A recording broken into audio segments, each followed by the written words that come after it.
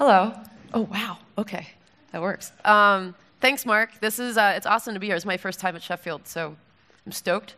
Thanks for having me. For those who don't know me or don't have context for what I do, I basically am in charge of the live-action virtual reality content that we make at Google. I am currently one of the only people doing that at Google, but I get the chance to work with a lot of different creators. Some of you are here.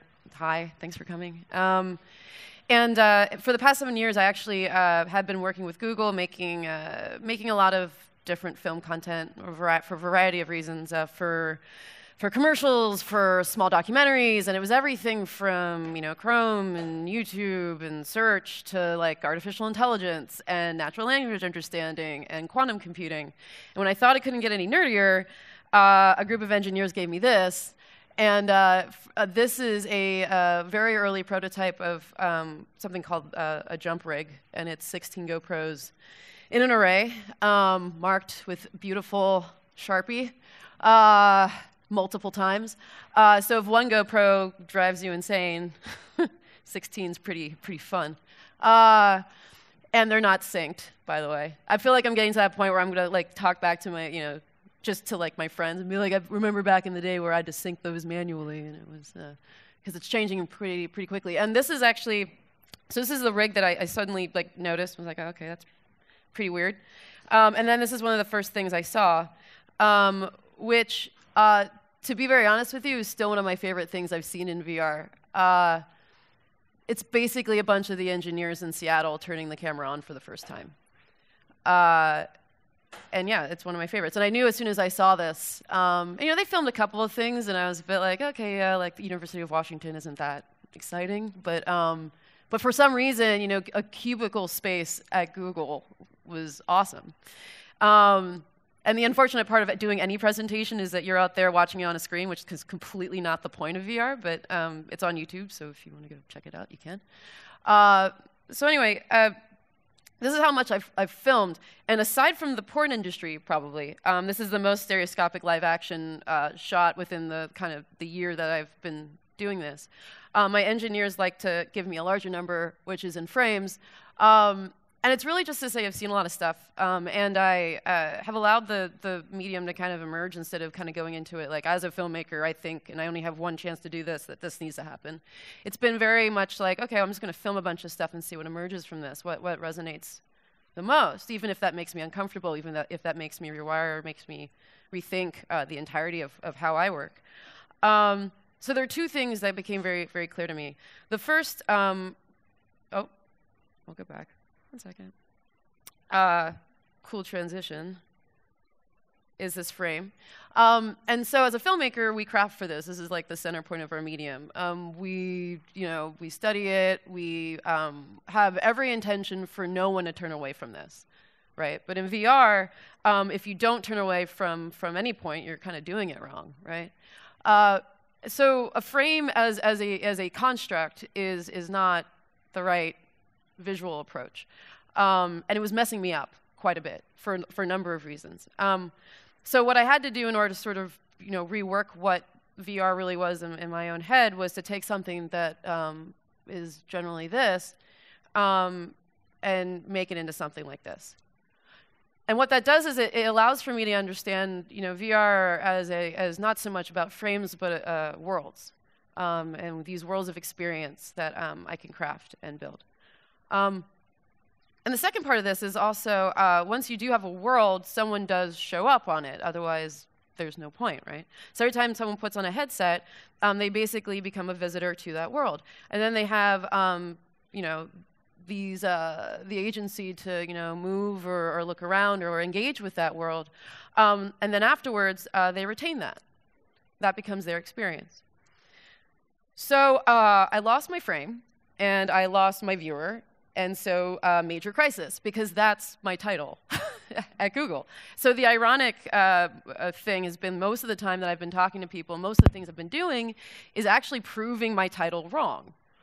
Because the filmmaking part isn't really the point of VR. And as I was going through this crisis, I was also talking to other folks as well in different mediums entirely, from gaming to theater. Anyone that was interested was trying to do this, and they're like, we're kind of running into the same snags, but from a completely different entry point. So this got me thinking. So here's what I think has been happening, right? So we go into an experience, we have it, we retain it, and we want to validate that or express it to somebody else. And so what we do is we think back, we're like, okay, well, I had this experience, and then we use whatever methods are at our disposal, right? We either speak or we write or we show photos or video, and we take from that experience, and we maybe take from other experiences we've had in the past, and we craft this little nugget of a thing. And then that person, engages with that. And that's medium, and that little nugget is story. Now, here's what happens in VR. Most of that goes away because we do this. So medium and story don't really have a stronghold as much as they did before, which is, kind of weird. So where could those things land? And so if we think about what we do in VR, so we craft a world and we put a visitor in that world, that experience is then retained by the visitor retains that experience. And then, the visitor wants to tell someone about it, and guess what happens? So story isn't directly in line with what I'm doing. Story happens after the fact. And it's still there, but the traditional medium is still kind of there, but it just kind of happens a little bit later. And so as a result, it's more about the experiences that person has in the worlds that you create that can then lead to the story that they want to tell after the fact. And the real craft here is this relationship. And the future of the quality of VR content comes from how well we can craft these experiences and how that engagement actually happens. And that kind of exploration requires a very different language than what any other medium has provided, because the medium just doesn't really exist in that relationship yet. And although VR itself isn't a traditional medium, we can still see use the strengths and the expectations of other mediums to use as a framework for evaluating what may work and what may not work in a VR space, which is what I've been doing for the past year and a half, I guess, which feels like 20 years. So let's take something like editing. So again, editing, because it's for a filmmaker, it's a framework, right? I mean, it's literally just frame to frame to frame, and there's nuance, but generally speaking, that's how it works, right? But because there are worlds that we create, we can't think of premeditated frames as a way of crafting anything. I mean, what I see doesn't matter so much as what you are compelled to see in an experience. So we really need to think about the potential of experience, the entirety of experience, which is why thinking about it more world to world makes more sense. And there, when something new comes along, and I think some of you have been experiencing this, we kind of need to come up with new terms for things. And this is one of those terms, probabilistic experiential editing. And it's really three parts. It's evaluating or crafting the experiential potential of a world. It's how a visitor will engage in that world, and how, as the creator, I can respond to that. So let's take something like attention. If you look at this, or if you're in a VR experience, it's generally just glacier, and then there's one singular human being that's walking and making a noise. Now, I can't be 100% sure, but I can make a pretty solid bet that that's where you're going to place your attention most of the time. And if I can gauge that, and if it's very clear that that's what's going to happen, I can then use that to my advantage. I can then determine where your attention is likely to go, and then match that with something else in the following world that I want you to see. I've been calling this matching on attention, which, makes sense. And it could just be something that I want a visitor to see. So if you're checking out the glacier guy, I then meet you with a character in the next world that would be interesting for you to see, and then you start engaging there. Or it could be a spatial thing, just for the comfortability of the viewer, where I can orient the world a certain way, you're looking in one direction, and I can reinforce that direction in the following world. And it's made editing in VR for me, and for others I've been hearing, which is good sign. I feel like I'm just sort of talking. I don't know if anyone's doing anything. But it's actually been working for folks, and it's become a bit of a conversation. And much like editing was when I predetermined, an in and out point, and because, in VR we hope you at least move around a little bit, where you place your attention in the beginning and where you place it at the end shifts. So if I know, you start there, you're going to go there, I can meet you here. And then if I know you're going to go here, I meet you there. It becomes this really, this kind of interesting way of unlocking the potential of the universe we create, all these worlds that we have. It gives it some sort of cohesion, which is really great. And it doesn't matter, if you don't go down that path, our responsibility as creators is like, it's supposed to be okay. But if we do our jobs right and we craft from the ground up, like this is just an example of montage, but if I were to know, okay, I know the path that I want people to take, I know the conversation I want to take, from the ground up, prior to even filming, I can start building that universe up. But it gets complicated super fast. This is a tram scene, and there's more than one point of interest. There's like 4 or 5. Now, here are rocks, and it's utter chaos. I have absolutely no idea where you're looking. It could be that rock, it could be that rock, and depending on how much you like rocks, this could either be great or terrifying. Because for a lot of people, so many choices provide, the chaos actually makes you feel anxiety. But it could be a break. It could be like, oh, I don't have to look at anything. This is fine. And so that's when you start to really think about, okay, well, like, maybe it's like feeling or it's engagement. There's something else that's missing. It's not so much the what, it's the hows and the whys, right? Back about a year ago, my first film, my engineers and I made this lovely graph, and it's very technical. It's, as you see in the y-axis, it sounds awesome, sounds like shit, looks like shit, looks awesome.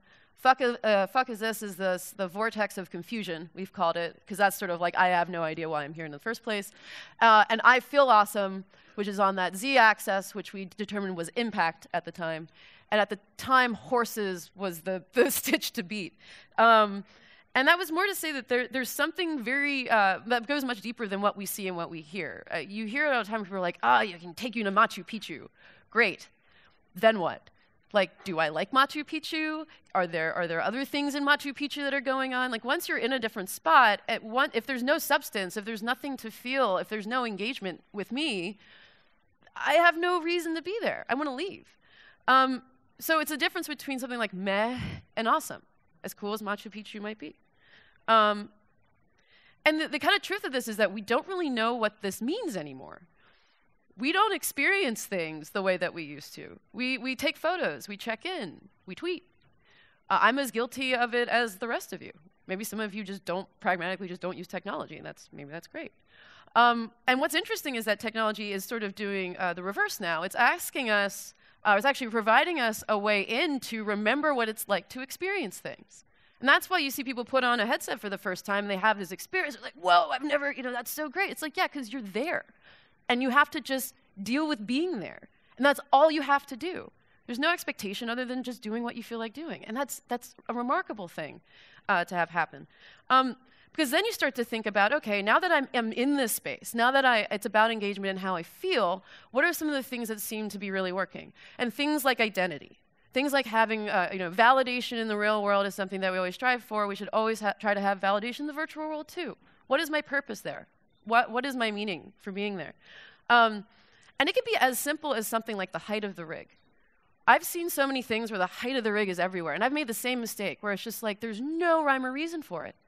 We're not, we relate to people on certain levels. You can relate to the main character by keeping, this is Tim. I could be Tim's height, and that means that I can relate to Tim. It feels that way. It feels like, okay, I'm on the same level as Tim. I get it. Now, if I kept to Tim's height in this shot, that would be a total power shift. If I'm supposed to be relating to a kid, and I'm the height of an adult, if I'm going for that, fine. But if I'm trying to relate to her, I should be the same height as her. Looking down on a kid versus looking at eye level at somebody is very different. And something like an orchestra. Am I part of the orchestra? Am I a musician? And if so, why would I be standing up in the middle of the orchestra? I should be sort of where they're sitting, right? I should be able to see them as my comrades, as the group that I'm a part of. And if I am standing, then I guess I'm the conductor, but then there's a conductor there already. So that doesn't really help, right? So it's all about understanding how the worlds and the way that we build worlds actually are a reflection of our identity as well. And we're constantly looking for that. Relationships. So, and it's interesting how something that we've also noticed is that if you, we throw you in, generally in some VR experiences, you're thrown into an experience and you're expected to be friends and relate to everyone. I don't know any social situation where that has been fine. We all slowly build relationships. Sometimes they're faster than others, but generally speaking, it's a process. So in a virtual space, when we're meant to be with other people, that's something that could be a very powerful experience for someone. I build a relationship with a hero because originally they're far away, but then they come closer to me. It's not just, hi, you're right here. It's this, this depth that is earned. Something else that's really interesting, I'm from a small town in Pennsylvania, and what we do, you wouldn't know that by looking at me, but something that we do in farm country is if you're outside, regardless of who comes by in any car, you wave. That's it. There's no engagement. There's no like, hey, how are you? How are you doing? How's your family? It's literally just like a nod or like that. And that's just a simple expression of hi, I see you. And it feels good. You feel like you're part of the community. You feel like you're present. You feel like you're there. Eye contact in an experience also can serve for that. A small wave. Like even just a slight bit of acknowledgement. Presenting can sometimes feel a bit like, ugh, like I don't really want to be here. But it's a slight understanding that you're validated and being in a space is actually quite great. And something that we noticed in this is one of the last films that we did with the Montreal Canadiens, and I don't. It's my first hockey game I've ever been to. I actually used that match on attention to introduce this guy.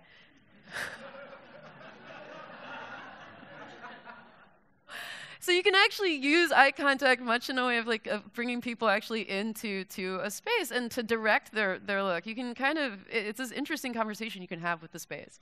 And it can provide almost a portal into the next world as well. So from an editing standpoint, this is quite good. I've also been saying it's like a close-up too. It's like if you really want to connect with someone, a quick glance or a quick bit of eye contact really does wonders. And we love discovering things. Oh my gosh. Like if it's a difference between someone handing me a penny, which is kind of weird, and if I find a penny. Finding a penny is awesome. Finding anything is awesome. It's like, this is mine. And it makes me feel like I own that. So experiences can be thought of as things that other people can own as well. And something they can value. So what I tend to do is I don't present a whole lot. I kind of put things in people's peripherals.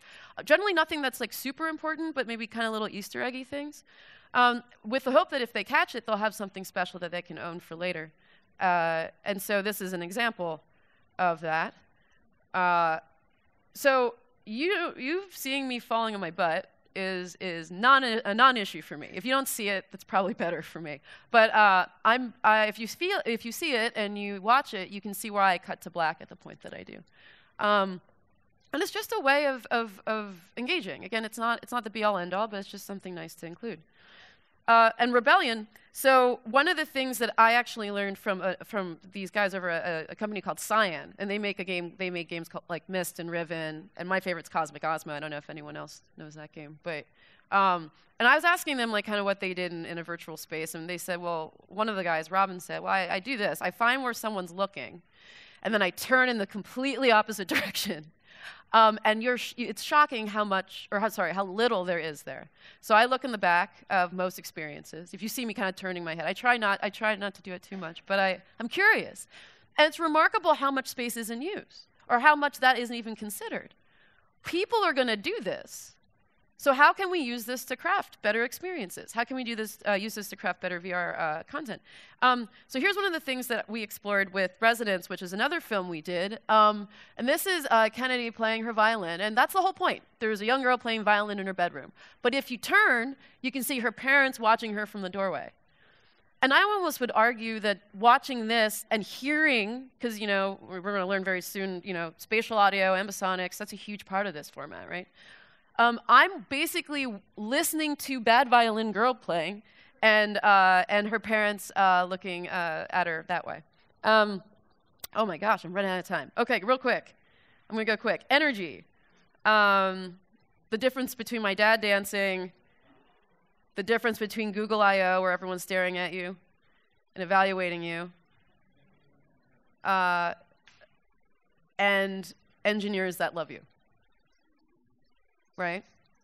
That's a huge difference. This is really quick. Perception. We've evolved to see things the way that we think. The way that we as humans are meant to. This is where artificial intelligence comes in. Sorry, Mark, I promise this will be quick. Basically, this is about a bunch of neural nets. This is like the worst time to rush through this, right? You're just like, what the fuck? So this is a system understanding that this is a 6. What they ended up doing was reverse engineering that and having it come up with a 3. Now, when we come up with a 3, we write a 3 and we don't think about it. But this is actually kind of how we think about 3s when we write a 3. And the system understands that. I mean, that's all it knows. And it's sort of these like weird revelations, these musical Kasparov now does this thing now where he actually, he was beaten by a computer back in the day, and is now working with computers to make grandmasters at chess better at their game. So it's really this idea of working together with artificial intelligence and the potential for it from an artistic standpoint to create these really beautiful, unique experiences that we ourselves can't perceive because we're humans and we don't understand it. It's just not in our like abilities. And this is really cool, but I can't show you this. Sorry. Future of VR. 3 things. It's basically this. First, how we actually respond and engage with the real world. That's the visitor, understanding that. The second is concepts of engagement and perception that transcend human experiences. And the third is crafting experiences for a potential story or stories to come from those experiences. If this is done well, that experience that you make is going to be fucking awesome. We're not there yet, but I think there are a lot of things that are here at Sheffield that are the beginnings of that. And we're getting closer to that and away from the more literal stuff that honestly is surface and we need to get away from if we want to see this medium be amazing and be what it needs to be. And this will always be relevant, but that comes later. And it's amazing that that's what happens from something as simple as being somewhere, right? Thank you for giving me an extra minute. Thank you so much.